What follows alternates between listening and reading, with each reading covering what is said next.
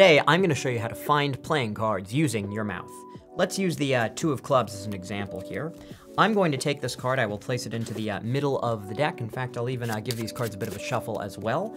Now, in a moment, I will take the entire deck of cards and put it in my mouth. Once the cards are in my mouth, I will run through the deck with my tongue, taste every card individually, find the two of clubs, pull it out, and spit the rest of the deck back out. Here goes.